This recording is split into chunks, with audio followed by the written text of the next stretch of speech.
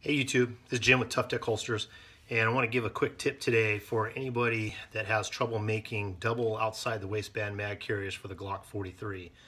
I know that I had trouble in the beginning, but I think I've got it licked now. What I've done is I've got a couple red feather mag molds and just got a spacer in between for retention, which is nothing but a 5-gallon paint stick from Home Depot cut.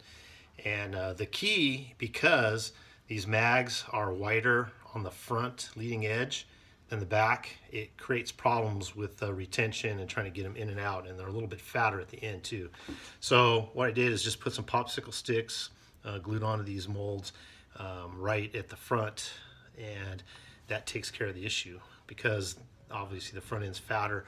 When you go to holster it, it fits just fine. So use this on a curved jig, and this is an actual mold, actually mag, I'm sorry, and they go in both sides. Perfect.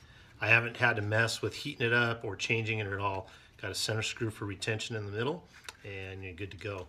So anybody that's having trouble with that, just throw that popsicle stick in there. Makes a little bit of a nice design on the holster, and that will help eliminate any problems you have with that Glock 43 mag. So anyway, hope you all take care. Got any questions, just let me know. Thanks.